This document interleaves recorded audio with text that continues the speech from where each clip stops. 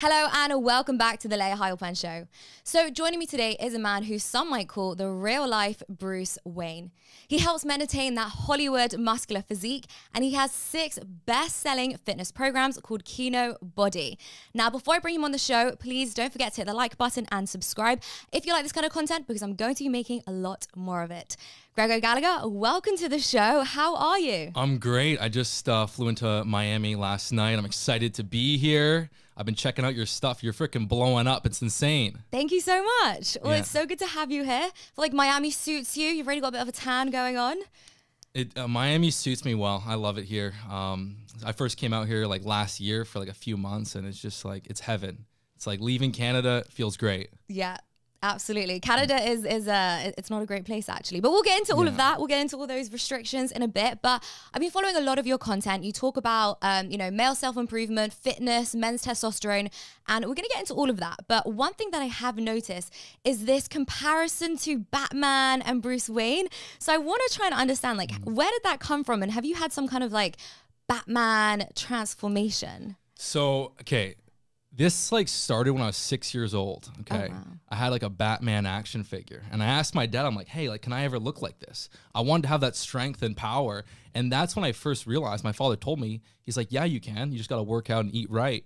And that was like when the seed was planted. We all have this amazing gift. We have the power to train, to eat right, to gain muscle, to feel better, to be healthier. And so few of us really take advantage of that. And so that's where the seed planted. And then years and years later, there wasn't really a fitness approach that inspired me. There was working out for like different sports for athletes. There was weight loss. There was, CrossFit. And then there was, of course, like bodybuilding, but nothing really spoke to me. So I kind of felt disenfranchised.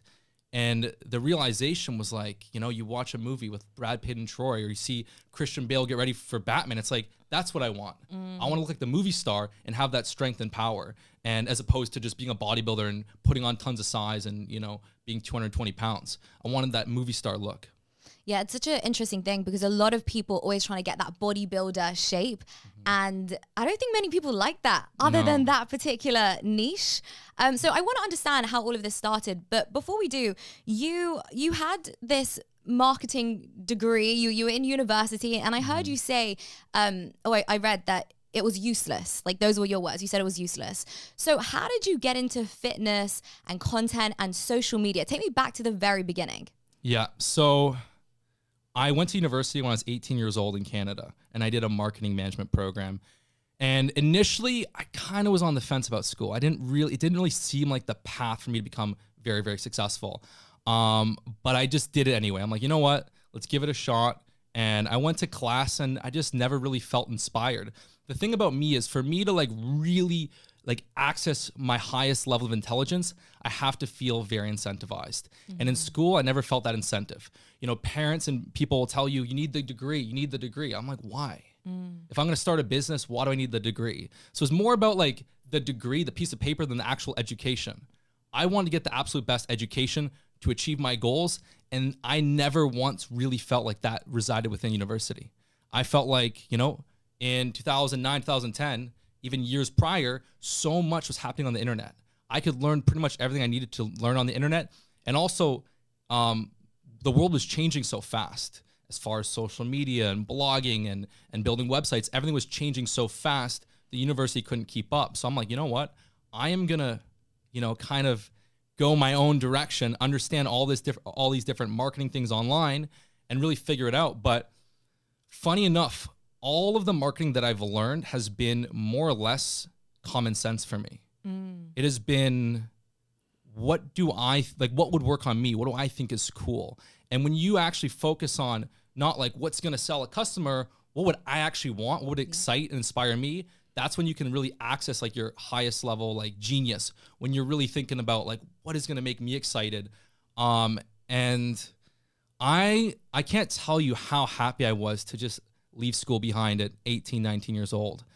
Being in class and learning stuff, and like, 80, 90% of it, like, you're just doing to get your marks and to get your piece of paper. You're not actually like, oh my God, this is amazing. Look at what, like, and doing exams. Just, it's so much more fun to actually build something and spend years and years in school. Were you like terrified to drop out? Did you have any doubt, or were you No, just like, I had zero doubt. I had zero. I was so happy to drop out. It's funny, like I had this very, very absolute strong sense of certainty in myself and confidence. Almost looking back, I'm like, was there a little bit of delusion there? But there was like zero doubt in my mind. I was absolutely dialed in. I saw the path. Now, initially, my goal wasn't to make a ton of money and build a massive business. My goal was to do what I love and like support myself and have freedom. And if I did all those three, that was a win for me. And then things end up becoming a lot bigger than I actually expected. Oh, wow. Yeah. You need that level of delusion. That's what I'm hearing. And people often laugh at people for being delusional, but I think that's the only way you're ever gonna get anywhere. Yeah, and you know what? It was like some level of delusion, but I wasn't telling myself, oh, I'm gonna build a $100 million company with nothing to show for it. Because I see some people kind of have like a little bit, they have these insane, crazy goals, and there's really no path for them to get there. It's better to like set like that first strong, powerful goal you can get to, but then have a bit of delusion in and of that. And so yeah, for me, it was like, well, you know what? Like I know I can build like a 6-figure business. That's no question about it. And then once you get to that level, then you go for the next. And that's kind of where I find I get the most motivated, and I find that my self-belief really, really kicks in. And a lot of the stuff that you talk about is men's testosterone. Yeah. So I want to get into that. I want to understand, because it's a really hot topic online, and it's a hot topic in society in general. And I want to understand, what is testosterone and why is it important for a man? Yeah. And before you answer, Andrew Tate said, when I interviewed him, he said that it's a man's superpower. And I think that's a really interesting way to explain it. So what is men's testosterone and why is it important? Yeah, so testosterone is essentially, men and women both have testosterone, but a man has 10 times more testosterone than a female, and it's really your androgenic hormone. It powers muscle building. All of the characteristics that are associated with being a man and masculine are really built off of testosterone, and men having 10 times more than female. So our ability to put on muscle, our higher levels of ambition, et cetera, and crazy enough, right? Crazy enough, males' testosterone levels are a lot lower now than they were even in 1999. In the 80s, they're dropping, and it's very, very alarming. And we're not even seeing a downturn. We're not even seeing a plateau. Like, it's been dropping steadily without any plateau. So who knows where it's going to be in another 10, 20, 30 years. But, as a man, like one of the things that happens as you go through puberty, you get this increase in testosterone, you put on more muscle, you get a deeper voice, et cetera. And it's a scary thing for men to lose their testosterone, because it's not just like that element of masculinity. It's also important as a man for confidence, for, anxiety, depression. When testosterone levels are low, you see higher like increases in anxiety and depression. So it's pretty important. And even testosterone in men can help keep you calm under stressful situations. That's actually a sign of having higher testosterone, is that when shit is essentially hitting the fan, you can actually remain cool. Whereas, if your testosterone levels are lower, you can be more reactive. And it's also it actually relates to, for example, police officers that are trained in hand-to-hand combat actually get into less physical acts of, less physical situations than those that are not trained. For example, because when you're trained in martial arts and then someone's in your face, you can remain calm because you know what to do. You know how to handle the situation. Whereas if you don't have that confidence, you're more likely to use excessive force or to react incorrectly. And so same thing, when you have higher testosterone, there's a certain confidence that you have under very stressful situations.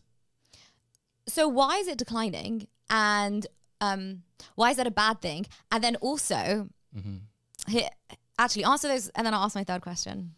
So there's not like a 1000% clear-cut reason why it's declining. Like, no one has the 100% crystal ball. Here is exactly why it's declining. There are certain factors that come into play. So one of them is, as humans and as people become less active and gain body fat, we see a drop in testosterone. So for example, a guy that has, a 40-inch waist, on average, is going to have much lower testosterone than a guy with a 32-inch waist. Your waistline is inversely correlated with testosterone. Now, that is one aspect, but even controlling for body fat, we are still seeing a massive drop in testosterone. And so there's other aspects at play. One of them is, you know, right now people are probably watching this and they probably have like, they're watching this on the computer, they probably have their phone in their pocket. Okay. Okay. And that's going to emit radiation the more time you have your phone in your pocket, mine's in my pocket right now, but I'm in airplane mode. The more exposure of radiation close to your, you know, family jewels, the lower your testosterone levels are. We're also seeing higher amounts of estrogens in plastic, like we're basically there's estrogens in plastics. We're seeing phthalates, different compounds that are making their way into food. There's all of these different endocrine disrupting chemicals that we're exposing to that were in a much lesser extent decades and decades ago. So we have more of these hormone disrupting chemicals coming into our body, and then that can disrupt your body's own ability to produce testosterone. And I'm seeing it because I have family members, friends, and they'll go get their blood work done and they'll show me their numbers. I have many different people that send me their blood work, especially before they, take my mojo. And we're seeing they're pretty low, these levels. So for example, in the 80s, it was normal for a guy to be around 700-800 testosterone nanograms per deciliter. Now, a lot of guys that get checked, they're kind of in the 400s, maybe 500s.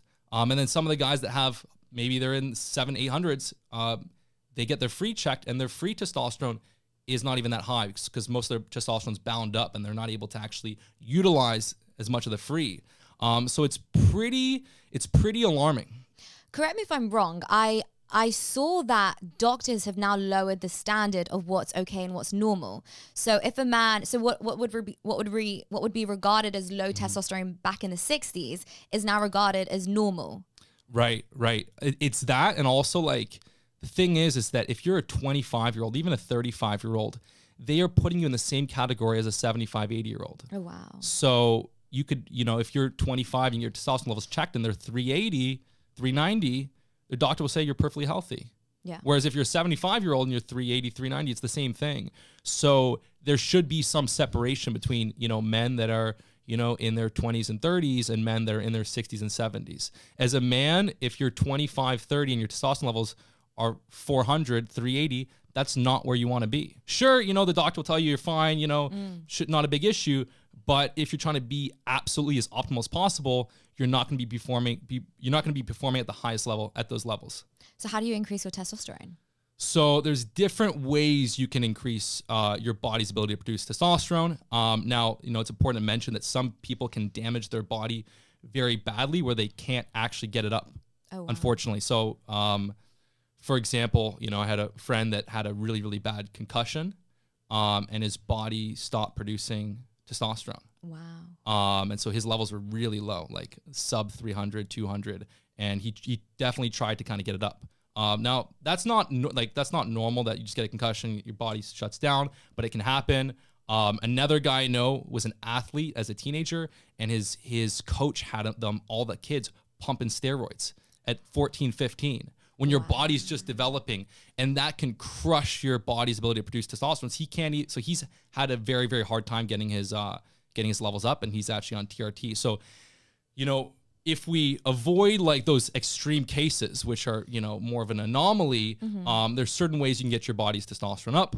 Of course, the first thing you have to do is get good sleep. Sleep is very, very important. Vitamin D, lifting is very, very important to do. A few days a week. And if you're doing tons and tons of cardio, marathon running, not as good. I know some guys love biking and cycling, but it's been shown that when you're biking for hours a day, it actually reduces your testosterone, lowers your sperm count, higher rates of erectile dysfunction because of the pressure. So that definitely is not as good, but intense lifting, sprinting, some brisk walking is the key exercise for your body to produce more testosterone, as well, nutrition, and maintaining a lean body, getting in the right amount of minerals like zinc, magnesium, boron, very, very important. And as well, there are certain things you can do to increase testosterone. There's also certain things that can hurt your body's ability to produce testosterone. So wearing a lot of cologne, a lot of scented products. That's bad? Body wash, yeah. Oh, wow. You're literally you're literally putting inside your skin, because your skin is the largest organ on your body and it absorbs everything you put in it. You're literally putting in endocrine disruptors into your body. Is that the same for men and women? Like, so wait, so you never wear aftershave? You think that's bad? I don't wear it. And so even here's the funny thing: for a woman, if they're exposed to too many phthalates, what's that? It's like it's a chemical that's sort of used to like prolong a scent. So if you have like a body wash, you have like some scented detergent, in order for the scent to not just go away after 20, 30 minutes, they use phthalates to sort of extend the scent. But so here's the unfortunate thing. Let's say a woman's wearing lots of that stuff. Yeah, sure, maybe it's not going to affect you because you're not going to, like, testosterone might not be as important to have at that higher level. That said, if you're pregnant and your baby gets exposed to too many phthalates, it's associated with being born with a much smaller penis. Wow. Yeah. Well, wow, I won't do that to my son. Yeah, you gotta be careful. You gotta when be I'm careful. pregnant, no wine and no perfume. Yeah, Damn. exactly. So, but it's in everything. And a lot of people just are loading on body wash every single day, all of these very strong chemicals. And I don't wear any sort of artificial ingredients, artificial fragrances. So what do you wear, like, to freshen, or like nothing? I shower and I have like some sort of like natural deodorant. And if you take care of your health, you should naturally smell good, right? You should naturally smell like, good. So the idea that you have to like put on, lots of cologne all the time is not it's not a good sign. That's interesting. Yeah.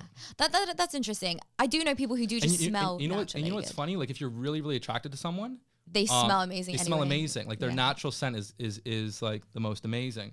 Not like, so that's sort of my recommendation.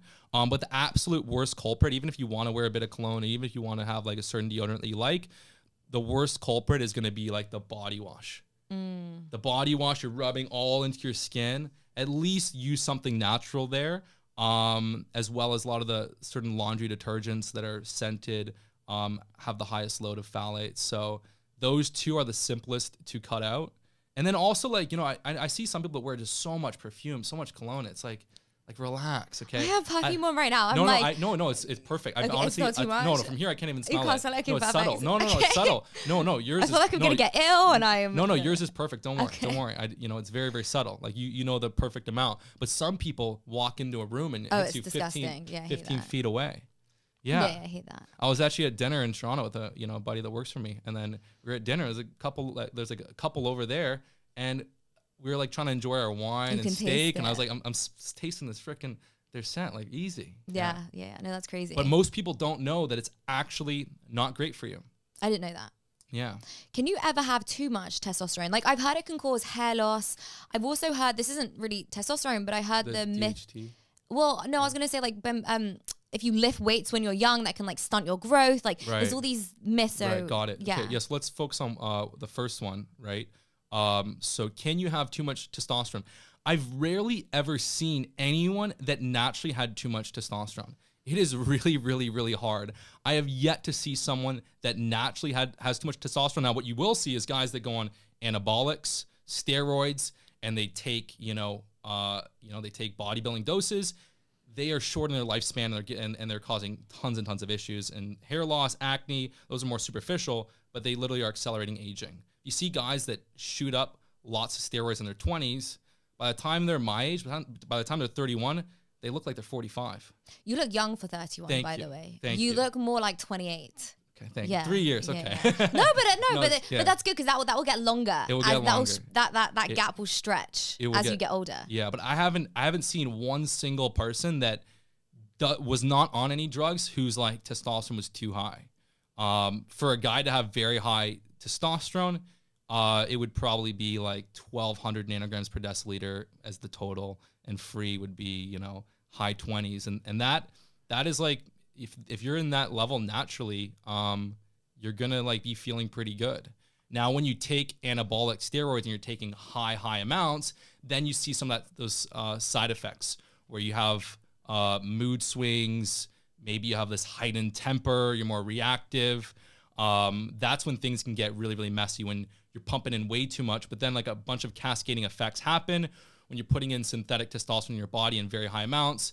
Then different hormones get out of whack, estrogen shoots up, and you see even guys that get little I've fat heard of- deposits yeah, in their nipples because their whole body is having this cascading, you know, certain effects. So that's TRT.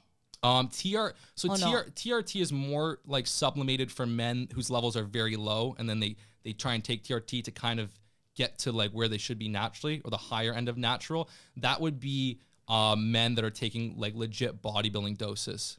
If you see some of these guys that are getting exposed recently for their different doses, a lot of times Liver King, him. Liver King, a lot of times, and funny enough, his testosterone dose apparently wasn't that high, but a lot of times these guys are combining many different compounds. It's not just they're taking testosterone, they're taking many different types of steroids, insulin, and then the list goes on. And we're seeing it, you know. There was like this idea people were trying to put out like a decade or two ago, like, oh, like, you know, steroids are completely safe. It's one of the safest things, you know, that you can do. No one's dying from it. And we're seeing massive amounts of you're seeing in bodybuilding, you're seeing a lot of deaths, a lot of issues.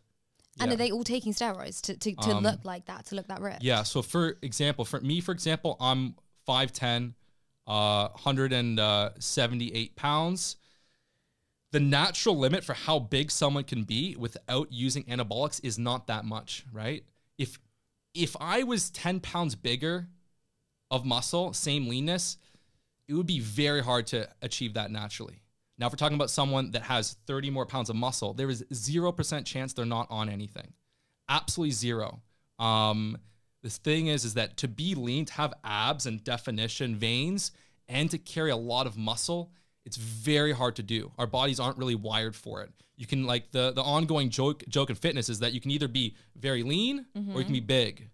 There's three things. You can be natural, lean, or big. You got to pick two. So you can be big and natural, lean and natural, but you can't be like just, you know, 200 pounds shredded.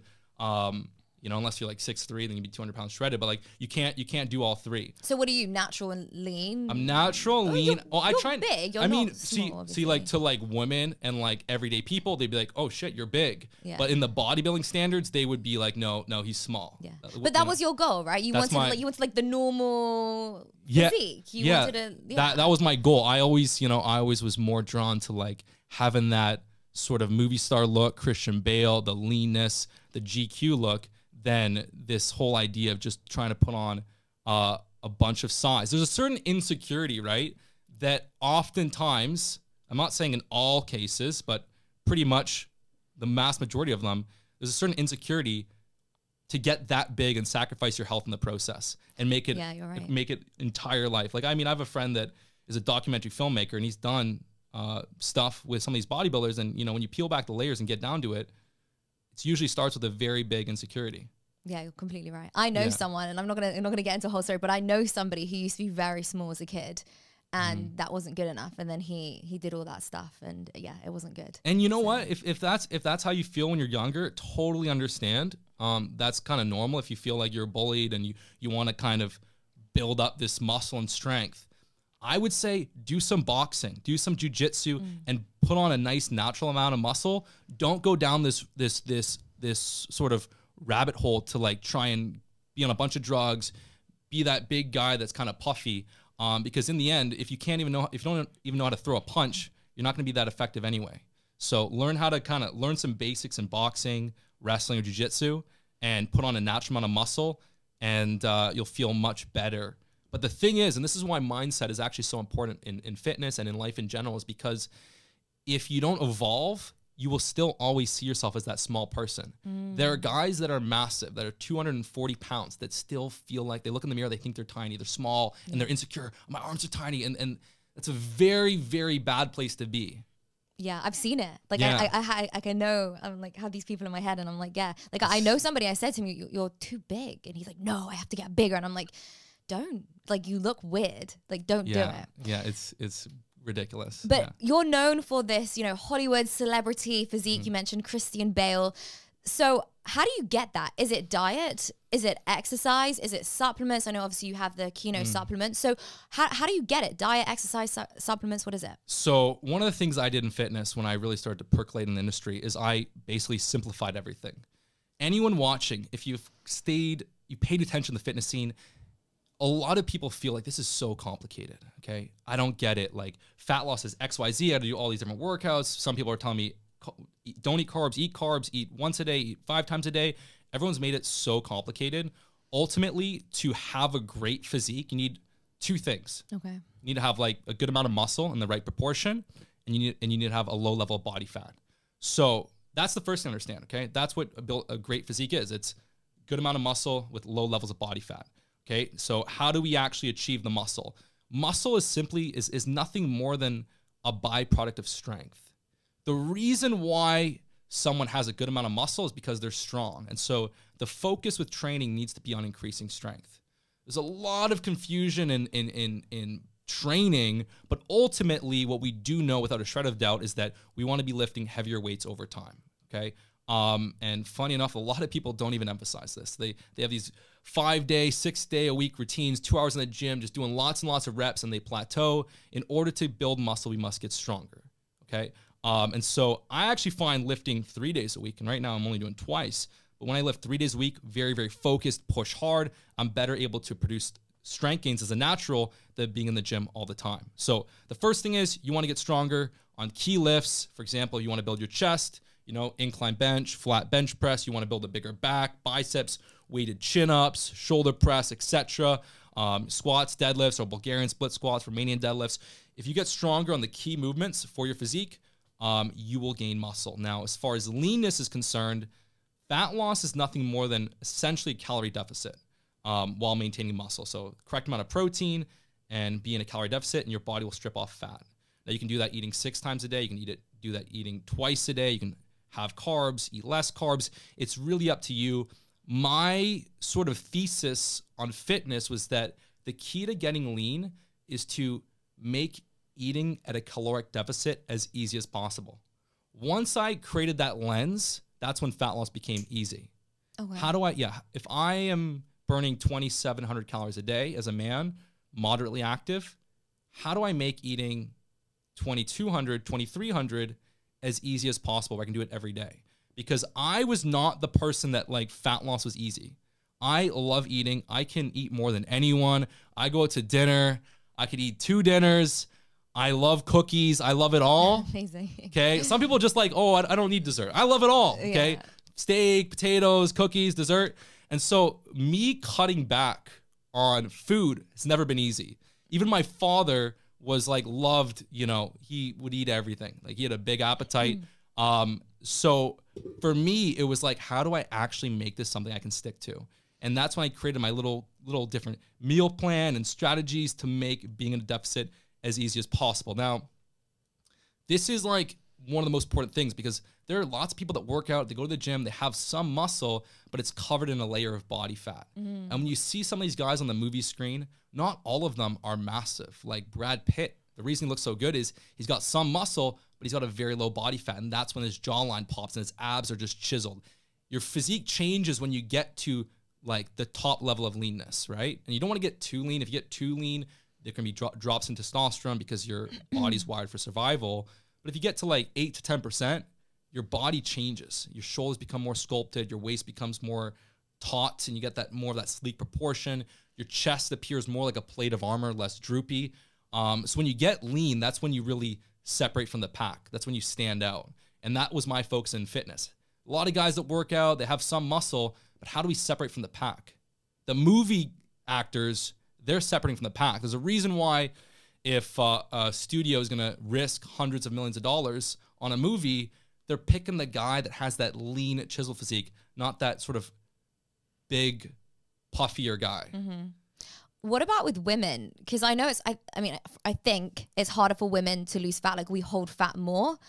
And then, so yeah, what about fat with women? And then also, is it the same with building muscle? Like you have to just keep increasing the weight. You can't just keep it at a right. Yeah. Okay. So the reason fat loss is harder for women is women on average are smaller, right? The smaller you are, the less calories you're going to burn. So women naturally don't burn as much. If a woman's maintenance calories is 1,800, for her to lose a pound a week, it's only like 1,300 calories. Whereas a guy that's bigger and moderately active, his maintenance might be 3,000. He might be able to lose a pound a week on 2,500. And so the more calories you burn every day, the smaller percentage of a deficit you need to lose that pound of fat a week. So women have it harder in that sense, and they're also more sensitive to being in a calorie deficit. So obviously for women, like reproduction is very, very important. And so if you're in too much of a calorie deficit for too long, your hormones can get out of whack. You might not even be able to get pregnant. And so women, when they're in too much of a deficit, it feels harder. It's more uncomfortable. Whereas a guy can handle it a little bit better. So for women, that is harder. The same thing holds true though. Like for a woman to lose body fat, they need to be in a calorie deficit. It's just harder and it's easier to screw up, because if a guy eats an extra 500 calories, okay, maybe he's at maintenance now. Like, you know, but for a girl, like a few hundred more calories can just throw her off. Yeah. And then, you know, one bad day of eating a week for a woman could undo the entire week. Could even put them in a surplus. Yeah. So for women, like the thing is like, you just have to be very, very consistent, and there's not much wiggle room. There's not much room to mess up on the weekend. I haven't seen very many women that were able to like be strict Monday to Friday and then just go balls to the walls on the weekend and lean down. That doesn't really work for women. Yeah, no, that's true. I can speak from experience. Yeah. If I like, especially in America, the food here is insane. I know, and that's the problem. As a woman, like you're going out for dinner and you're getting the same portion as a 6 foot, 200-pound man. You know, so you have you have to be a little more careful, and it can be a little trickier to really nail down. So I want to talk about the specific parts of a man's body. So I think the most attractive thing is if a man has a wide frame. So big shoulders, deltoids, whatever it is. So what are some of, and I know a lot of women find this attractive too, like that big, wider frame. So what are some of the key exercises that a man can do to make his deltoids bigger and just have like a wider frame generally? Yeah, and so I also preface and say that one, we have like different research on universal attraction, what women are most attracted to in a man, and like top of the list universally across the globe, different cultures, is the shoulder to waist ratio. Yeah. Okay, so when you have broader shoulders, more of a taut waist, that's a sign of health, and that's a sign of like physical performance. So that is something you want to optimize for. Now, we're seeing new research that's actually showing that there's a clear-cut link between a man's waist to shoulder ratio and the woman's satisfaction in the bedroom. Interesting. Yeah. And so like the number one thing, okay, based on this research I saw, and also Derek Morplace was sharing this, but the number one sign that a woman was like fully satisfied in the bedroom, okay, and there's a lot of things that they could test, and it was the shoulder to waist ratio. Wow. Interesting. That is. Yeah, yeah. Why is that? Well, I can't speak for women per se. I just imagine that, the reason is, again, like when a woman is more let's ask you actually. Me? Why do you think that is? What do I think what is? Why do you think the shoulder to waist ratio makes, by and large, women more satisfied in the bedroom? I don't know. I can't give you like the science, but I can understand it. If he has a smaller waist and a broader shoulders, I guess it means he's extremely fit, he's muscly, he's healthy, he's strong. So everything about him, he's just going to perform better. He's going to be stronger. Everything is going to be stronger and healthier and better, as opposed to a man who's got a little bit of extra body fat or skinny, weak.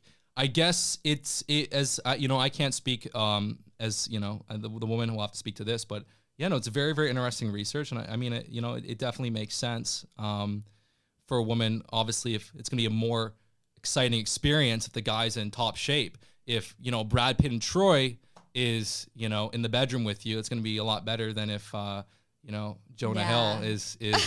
So, I mean, those are.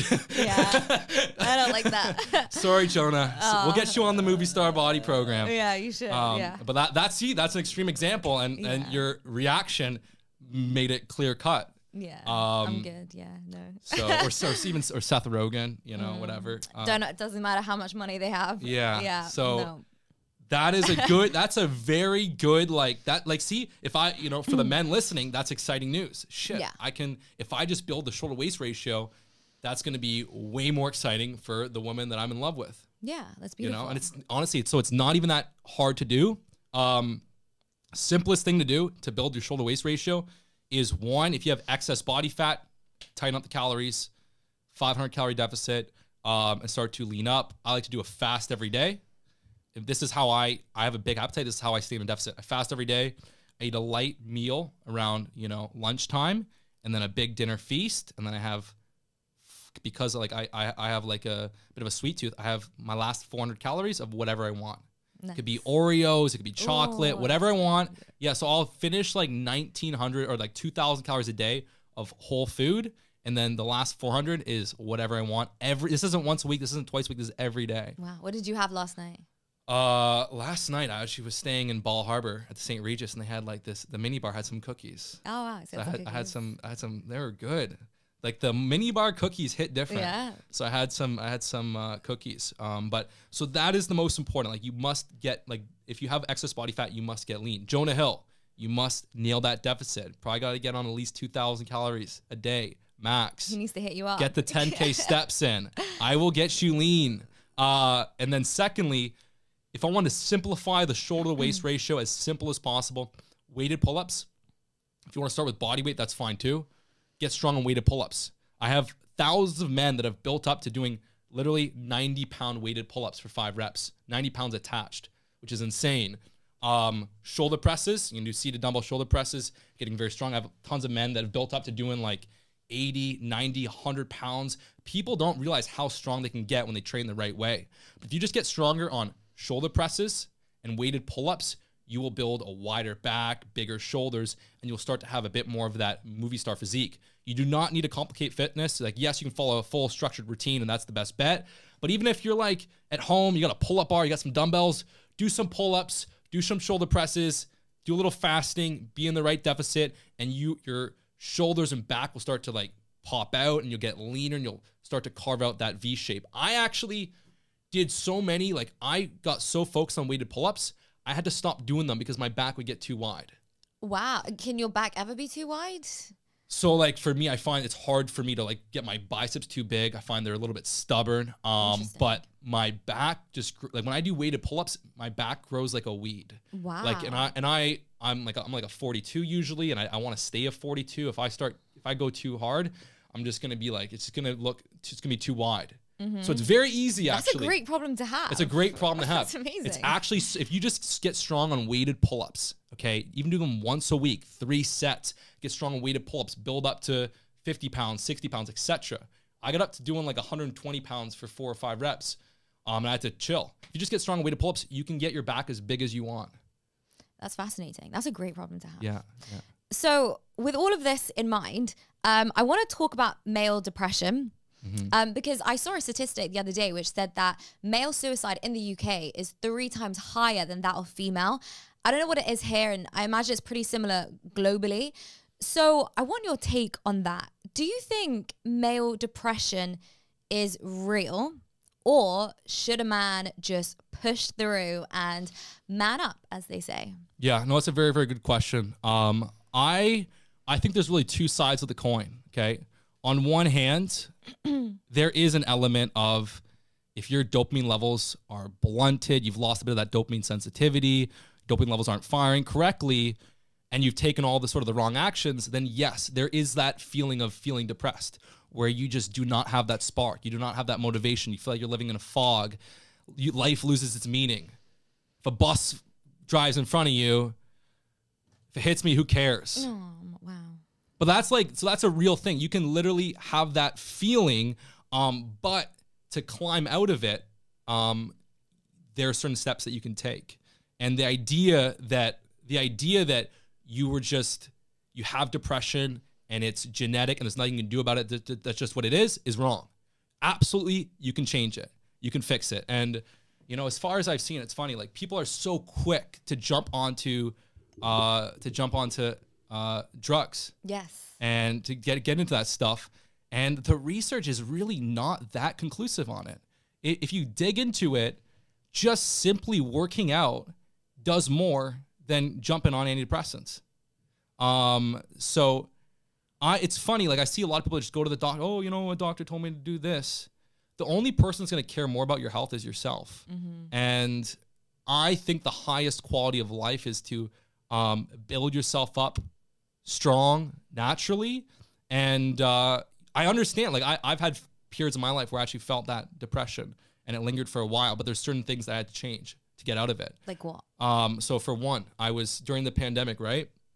I was in, this is also why I'm happy to be in Florida, but I was in Canada and we were in lockdown for like, it felt like forever. It was like 2 or 3 years.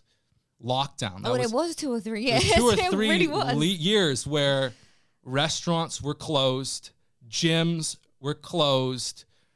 You couldn't even have people over.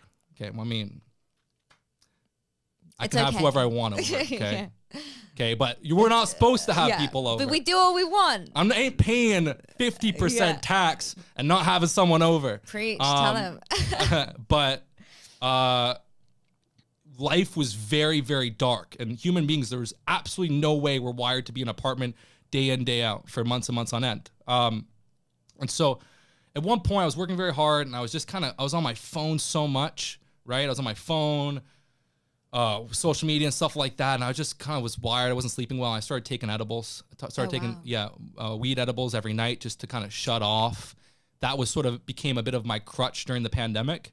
And at first I was sleeping and at first I felt fine. And then slowly over the course of several weeks, if not several months, just kind of felt like I felt different, right? Felt a little bit like less sort of excitement. Less like, fulfillment, less drive, less passion, less spark, less je ne sais quoi. And then, less creativity too. Felt way less creative, way less driven. And then slowly, like it just got worse and worse and worse and worse, where I just like life lost its meaning. And it's interesting because... Were you still working out at the time? I was working out. I was working out 100%. I was eating well. I was running my business. I was doing certain productive things. I was also kind of a bit isolated. I wasn't in the sun in Miami. I wasn't outside that much, but I was definitely taking good steps. But it's interesting is because for the last several years, marijuana has been touted as this great thing. Legalize marijuana. Okay, you know what? I think like if you want to do it, that's your choice. But the idea that marijuana is like all good, not bad is wrong.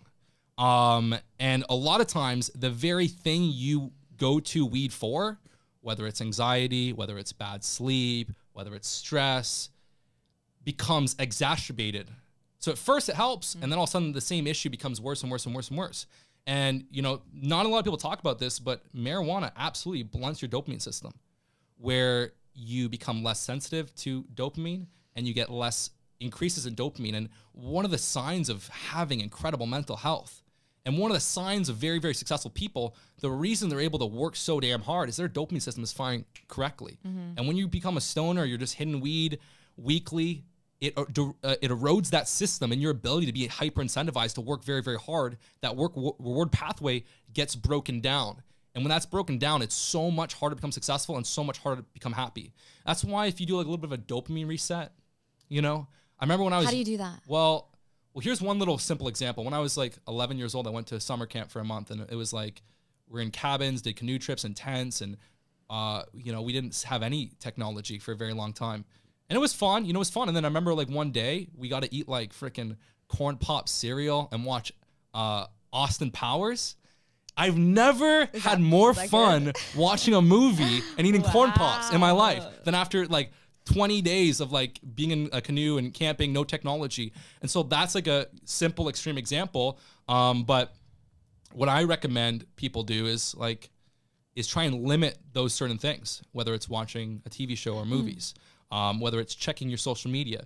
The more time you can spend truly being present, the better control you have. And then the better experiences you will have with dopamine. So if you're waking up, checking your social media, then checking every 2 minutes and then posting something and checking nonstop, you're kind of setting your day in a bad standard. And it's harder to get fulfillment from real stuff. This is also sort of the catch-22 with the world we live in. All the technology we have is very, very productive and it has great utility, but it also can strip away fulfillment from life if you're not careful. Yeah. No, I totally agree with you. I hate social media. I hate it. Even though I use it to work and whatever, I hate it. But I agree with you with marijuana. I also hate that because I feel like something which I think is like my my superpower or whatever is like how fast my brain can go. Like it can go so fast. It can do a million things. I could think 100 million things at once and it can go super fast. But marijuana, it just like sends me to sleep. It sends you to sleep and it cripples into, like, it has a rippling effect where it's not just like this little transient effect. It ripples across the next day, the next day. Yeah, it does. And it's like, as a man, it's these little moves can send you in an upward spiral or a downward spiral. Right. You start to use marijuana to sleep well, to relax. And then, you know, the next day you're a bit tired. You lost your spark. You don't have the same creativity. So you didn't come up with that awesome idea. You don't have the same drive. And then days go past and you're not noticing this downfall, which is, and here's the thing is that sometimes the worst thing in life isn't something that's just clear cut inherently bad. It's something that we kind of think is helping us, but over time it just erodes us because it's much harder to catch. It took me a long time to actually put the pieces together and be like, holy shit, the reason I'm feeling absolutely depressed is because of, like, one of the big reasons is this little edible I'm taking at night. I'm not taking it to be high. I'm taking it at 11 p.m. so I can fall asleep in an hour or two and then, you know, and then just get back on my grind. And so the very, very empowering thing for the men listening right now is that there's sort of two things to look at if you're looking at mental health and working through depression, right? So on one thing, you want to live your life in a way that's going to support your dopamine system, okay? And that means exercise, means proper nutrition, right? It also means being very, you know, cognizant, like, you know, meditation is one of the best things you can do. Even doing a, you know, even a cold shower in the morning can be very helpful for that.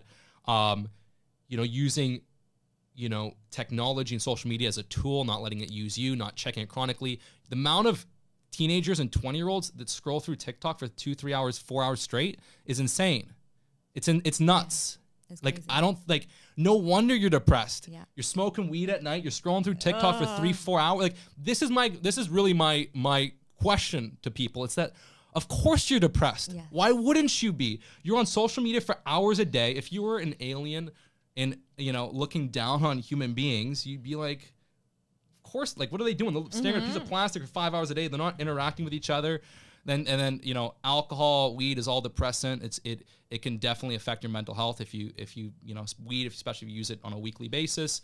So there's all these different things that can crumble your dopamine system. So that's one hand. Now the second hand is that you have to build a life and become the person that, like, you have to build an inspiring life and build yourself as a great person that you know, you value. If you are not happy with your life, the situation you live in, and the person you are, you're probably gonna be depressed. Depression isn't inherently a bad thing. Nothing is inherently a bad thing.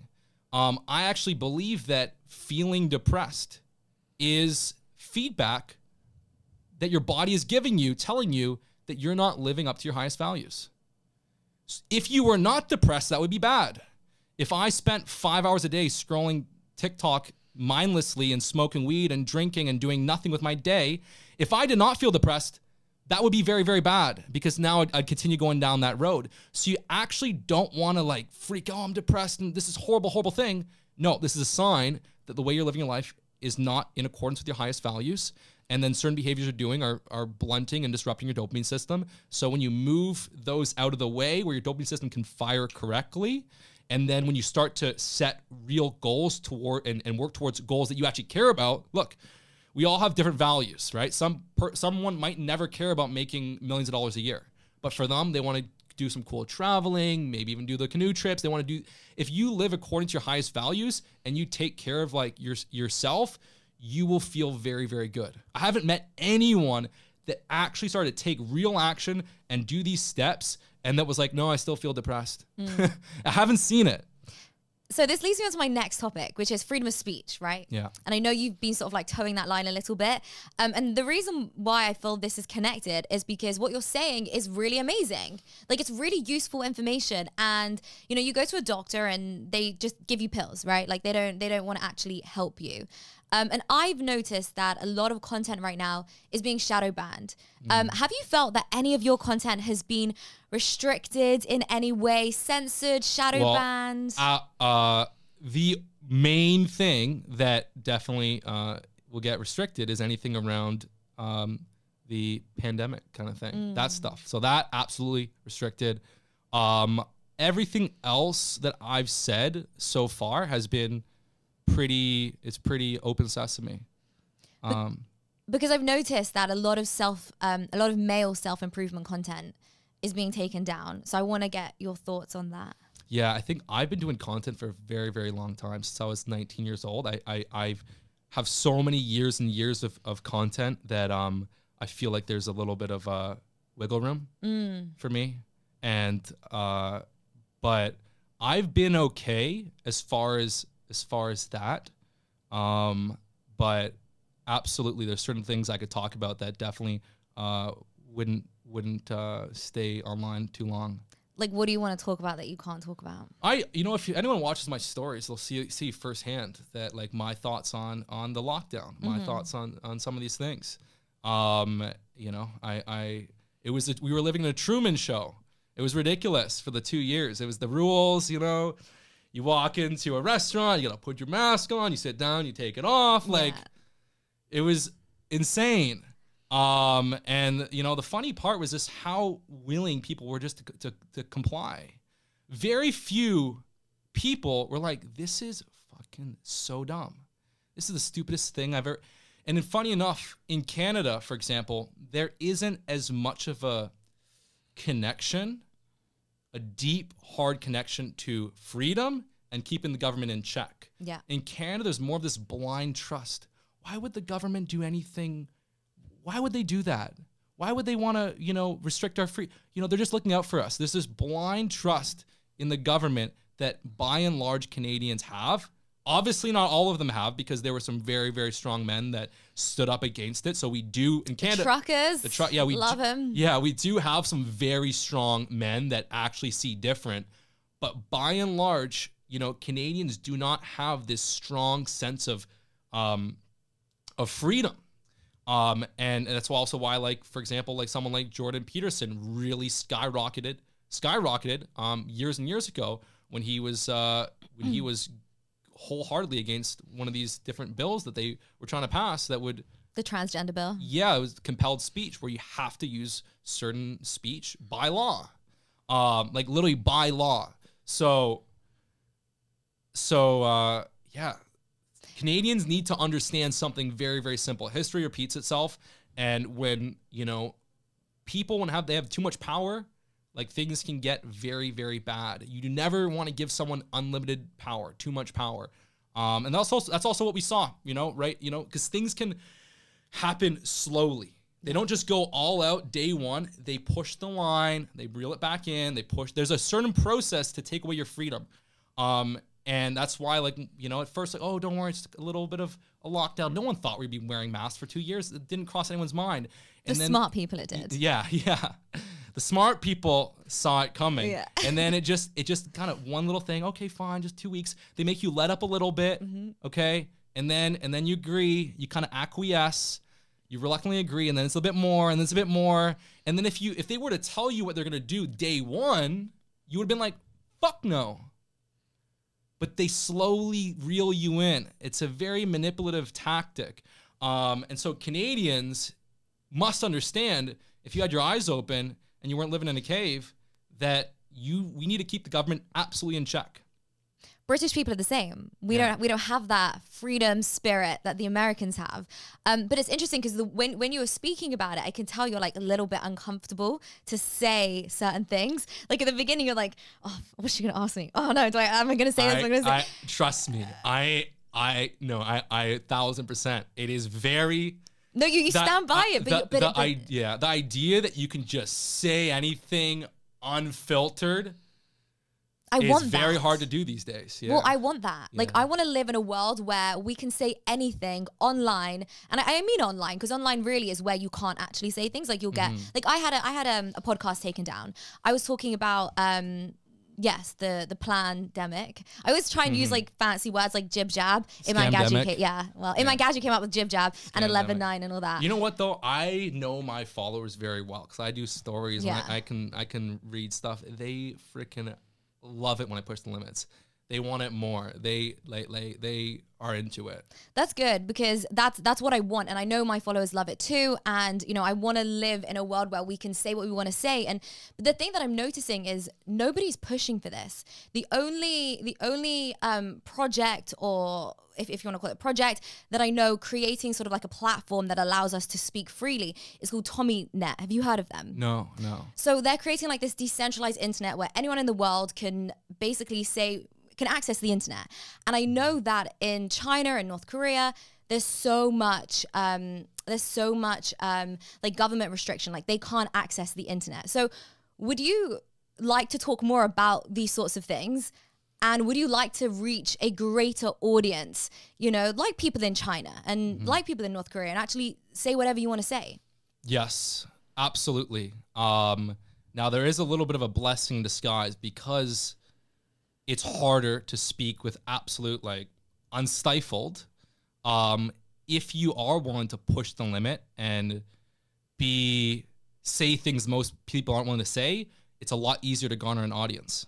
Yes, that's very true. Because people are literally they're waiting for someone to say like what they feel. They're just, please. So if you can kind of push the envelope and be brave and just freaking, you know, I'm just going to say it, then people respect that so much. And also, if you're the kind of person that's tiptoeing and going with whatever the Matrix as you know, as it's called now, credit where credit's due. Yeah. But for the people that are just buckling under the Matrix, like, you know, little pussies, then you lose respect. And we're seeing that with Logan Paul, right? Yes. He's losing a lot of freaking respect because he is buckled under the Matrix, and he's like, always doesn't want to upset, you know, the big hand, and you know, he's turning his comments off videos, you know. So unbelievable. So it's a double-edged sword. Even though the landscape is not good right now, if you're willing to have some balls, you can garner. You get censored though. You get censored. Yeah, I know. That's the tough part. You do get censored, but if you can toe the line. But you know what? I do think, by and large, I think right now there's a bit of a shift. Things are shifting in a new direction. And because, you know, what's funny is that, like, a couple of years ago, it didn't seem like there was as many voices saying this stuff as there are now. Well, I feel like people like Elon Musk are really helpful. Yeah. So Elon Musk, obviously, you know, CEO of Twitter. I'm on Twitter, and I'm there, like, as soon as he took over, I'm there like crazy, like, it was fake, it was bad for you, you know, all this stuff. Oh, yeah? Oh, I'm going crazy. You haven't seen it? Okay, sweet. Yeah. Oh, I'm like, you know what? Twitter. You gotta get on there. I gotta get on Twitter. I never use Twitter. I do think, like, I'm very bullish on Twitter with Elon running it, and I think it's gonna be very, very good. And I think, like, I do a lot of stuff on Instagram. I just don't know if Facebook is gonna be, like, I think I see more of a positive future for Twitter, so I have to get on Twitter. That's awesome. So you're saying, I'm there, like, there's only 2 genders, men can't get pregnant, and only women get periods. It's so much fun. And you're not getting canceled. No, we're not getting death threats. But but here's the problem. Like, I love what Elon Musk is doing, but I truly believe, and maybe I'm just being cynical, but I do believe that most humans are corruptible. And I think it's dangerous to leave our trust in freedom of speech, our trust of freedom of speech, in Elon Musk's hands.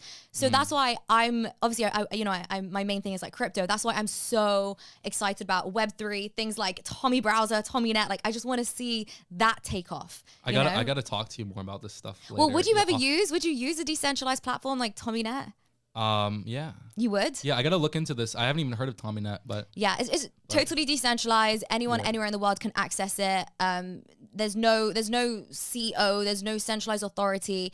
Nobody can say, oh, that's bad, take it down. I know, because that's the challenge, is that you know, many people are investing years and years and years and tons of money building an audience, a brand on a platform, and it gets and without really any clear-cut rules or instructions, it's getting just pulled for them for really no reason. Yeah. And that is really, really, you know, that's really freaking messed up.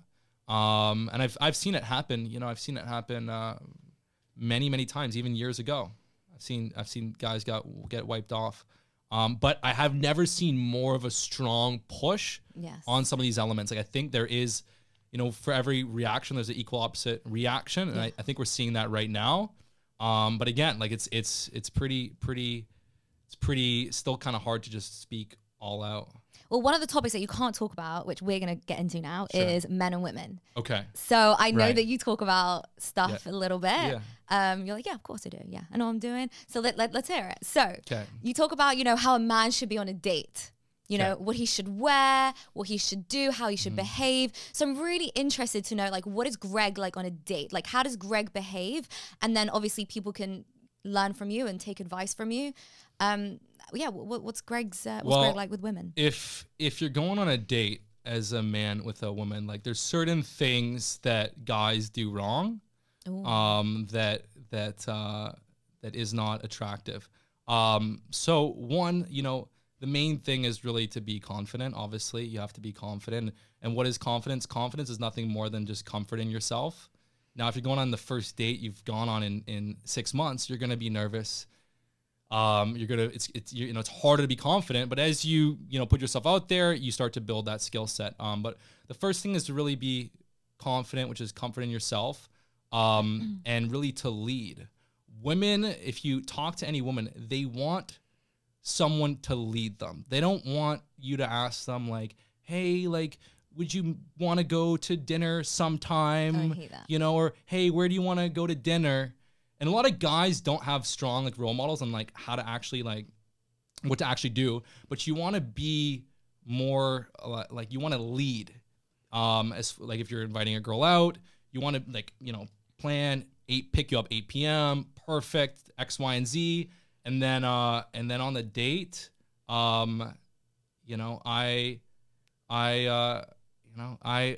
it's easier if you ask me a very, very specific question. But the main thing I find is that it's very, very important to not talk about yourself too much.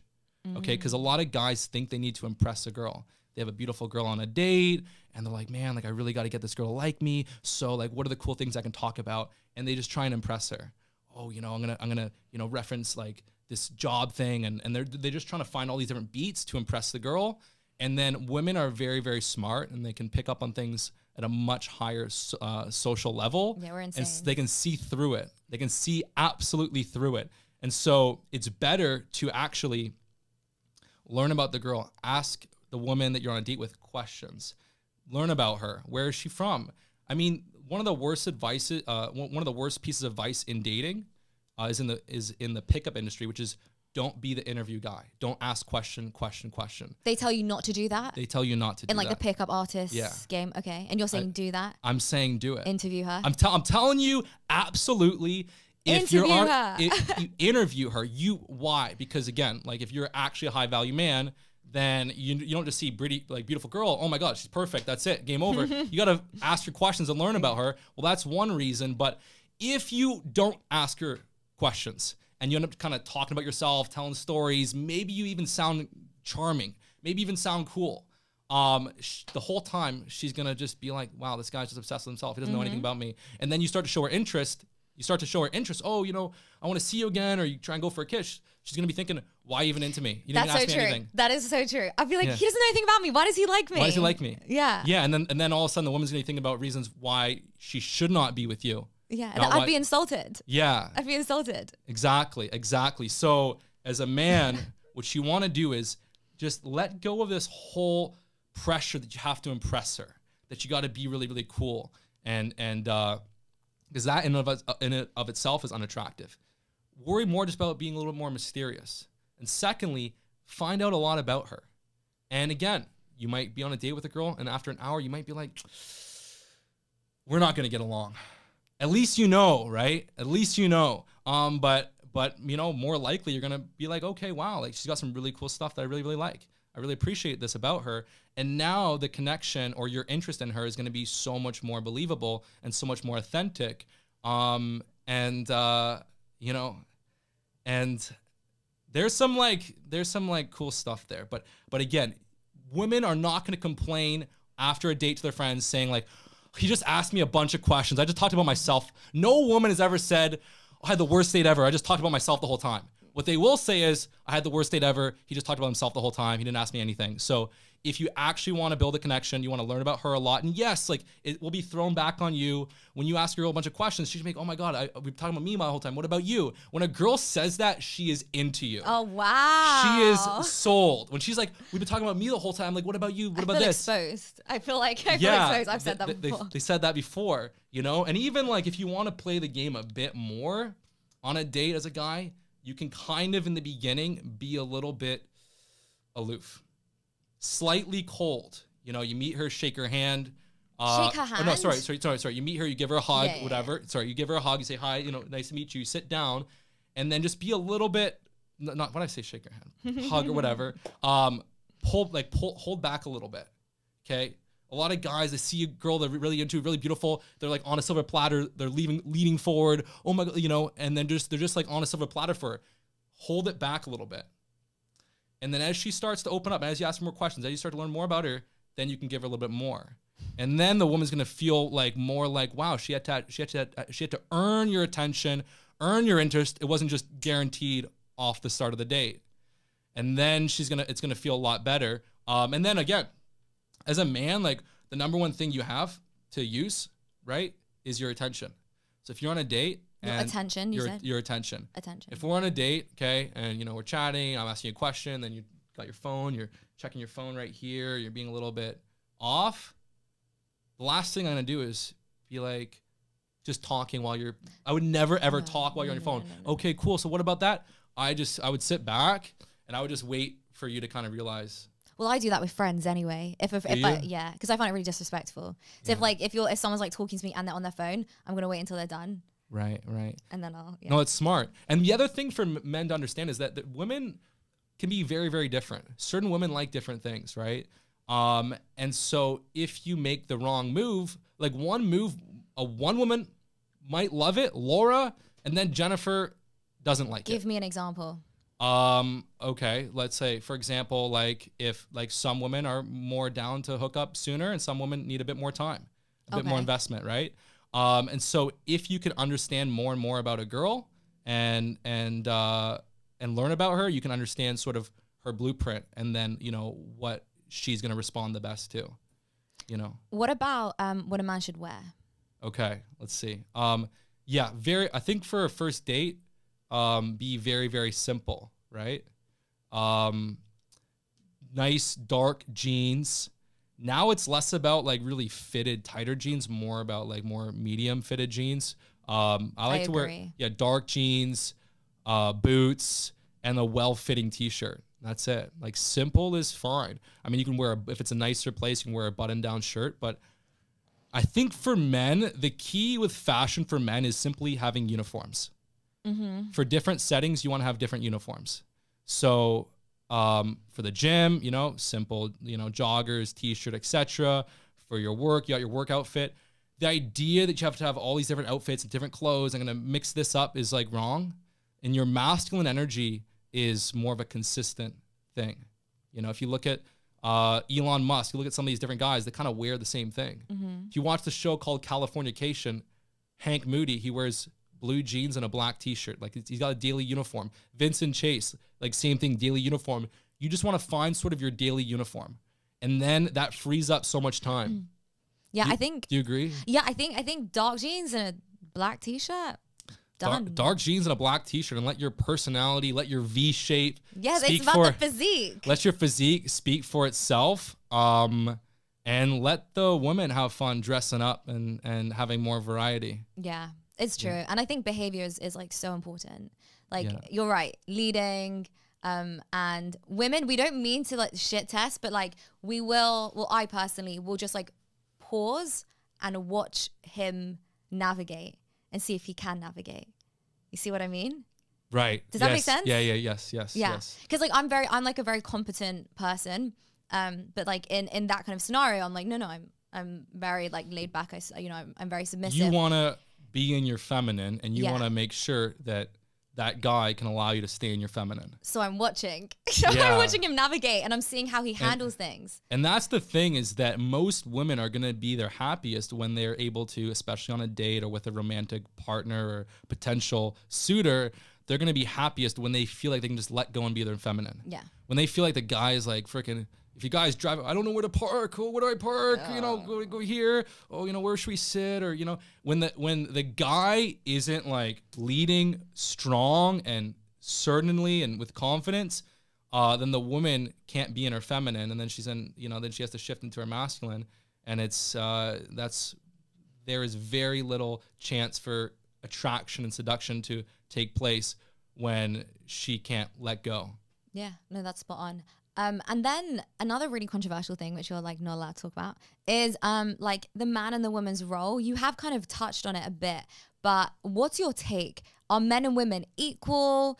You know, should a man be the one who's dealing with all the hassle? Is it good for a woman to just not deal with any of the hassle? She shouldn't be working. She should just be like creating a beautiful home and the kids. Like, what's your take on the gender roles? Got it. Yeah. Well, I mean, I think that, like, you know, we're all individuals, so we can all pick whatever we want to do. Ultimately, I think that a lot of times these more roles that were developed and built naturally, because if it was meant to be the other way, it would have been the other way, right? So there's a certain bias or tendency for men to fit in certain roles and women to fit in certain roles. But I what's the exact question, by the way? Like, what do I think about it? Do you believe in traditional gender roles? Do I? I like them. Okay. Yeah, I do. I think that when you get like the most strong connection, and you also get like the 1 + 1 is 3, when you both sort of delegate different tasks. Right.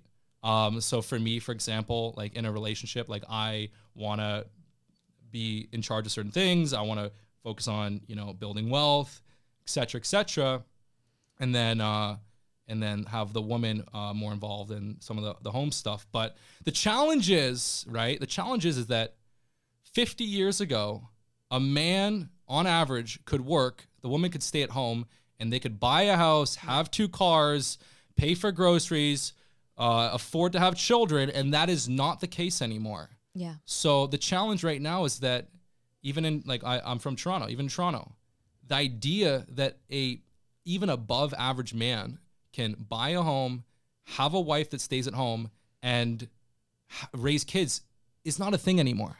It's literally not a thing. You have to make so much freaking money to actually like have a family now. And inflation's become insane. And so it's like a lot of people are met, like it's a tough position. So my response to that is, it's never been easier to be an entrepreneur and make money, right? Got it. The problem is, in my opinion, is you're totally right. But like the world has evolved, but we haven't taught anybody this new world. Like nobody knows how to make money in this new world because like we don't teach it. We're still teaching the blueprint of the 50s, and that doesn't work. There's a new blueprint to making money, and this includes making money online from anywhere in the world. And part of this new blueprint for making money online is cryptocurrency. So one blockchain I want to tell you about is Corium, because Corium is working to help businesses move into the online crypto space. Corium's Layer 1 blockchain offers secure transactions. It keeps business information safe and also reduces overhead costs for businesses. One feature that allows it to do this is the advanced minting feature. This includes permissioned minting, whitelisting, minting quotas and limits, multi-signature approval, auditability, and transparency, among many other things. This allows the business to operate as efficiently as possible. It also helps the business simplify their operations, save money, and find new ways to scale. With blockchain and cryptocurrencies increasingly being adopted, it's important that you read up so you don't get left behind. I'll leave more information for you in the description below. Now let's get back to Greg. We're teaching the blueprint of the 50s. It's in any case the Pareto principle holds true. It's still gonna be like a subset of men that end up having a lot of financial power, and most men are gonna naturally be disenfranchised. And one of the things, if you go back thousands of years, you know what's funny is that only a subset of men's genes pass through. Mm-hmm. Most men, their genes were extinguished. Most women became pregnant. So basically a small number of men impregnated a lot of women, right? And so what someone could argue is that this new landscape where now it's so damn hard to have a family as a man, or even like, 2 people have to work full time to maybe kind of scrape by and have kids. So what's gonna happen now? Are men gonna start having like 3 girls? Like the top 10% gonna start having three girlfriends? And they are. What do you think about that? It. Well, you know what? It's like, you know, I mean, hey, I don't judge, but what do you think? What do you wait? Answer. Wait, what do you think? Is that something you would do? You know, this whole like high value man, he can have like 3 wives, or he can have his main woman and he can have side women that like she knows about, but as long as she doesn't see, it's fine. Like, is that something you would do? You know, the Andrew Tate lifestyle without going to jail. Understood. You know, I don't know. Okay. You know, yeah, I don't. Like have one girl and have fun on the side, or like have like multiple baby mamas? No, like get married and have a wife, and then you go on a boys' trip. Right. You know, I'll have to think about that one. But you know what? My father, he married my mother. He had 5 kids and a beautiful family, and I kind of want to follow in those footsteps, and you know, have kids. Woman that I love. Right now I got a few little goals to tackle first. So, you know, but yeah, you know what? I haven't like closed the case on that one. So I'll have to, you know, but again, like that is kind of what's happening. Yes. It is what's happening, where most men kind of feel a bit disenfranchised, and you see the results on, for example, on Tinder and Bumble and Hinge, where a small minority of men are getting a lot of the interest. But as a man, the good news is, yes, build yourself up. You can freaking build a movie star worthy body. You can start to take action in your life, set goals, build an income. I mean, look, my goal was not to make millions of dollars. My goal was I wanted to make a good income, or get just a nice place, cool car, and have freedom and do what I love, and you know, and live where I wanted to live. That's also one of the things that I cared about. It's funny, like I actually saw The Matrix when I was 19 years old. Oh, wow. I saw like, and I also read this book by Tim Ferriss, 4 Hour Work Week. But a lot of these seeds were planted. I saw the path in university to work a job, end up here. You end up, if you're lucky, you go up the corporate ladder in your 30s, working all the time, making a somewhat decent income. And so I was like, you know what? I'd rather build something online. I can live where I want to live. I have more freedom, and I'm doing what I love. And if I want to turn my computer off one day, the money still comes in. And so that's really what I strove for. And then the more money was more of a byproduct of just doing what I loved and creating tons of value. It wasn't necessarily my first sort of goal. Well, you've done amazing. You've done incredibly well, and I'm super excited to see what you do next. Where can people follow all your stuff, you know, see what you're doing, learn from you? You're on YouTube, Instagram. How do people get in touch with you? Yes. So I'm very active on Instagram at Gallagher. As well, my website is kinobody.com, Kino body.com. Kino actually means movie body. And that's where you can check out my programs and my Kino Mojo. We've had a few guys that sent in their blood work before and after. We've had guys increase their free testosterone 60%. We had one guy just posted today, which was insane. An anomaly, more than doubled his free testosterone, which is crazy. But we're seeing tremendous results on it. But that's my stuff. Greg Gallagher on Instagram and kinobody.com. Amazing. Greg, I want to thank you so much for coming on the show. It's been so interesting learning from you and hearing your opinion on everything that's going on. That was fun to hear, and learning from you in terms of dating and fitness and everything. So thank you so much for coming on. Thank you. Thanks so much for watching. If you like this kind of content, then hit the like button and subscribe, and we'll bring so much more to you. We'll see you all next week.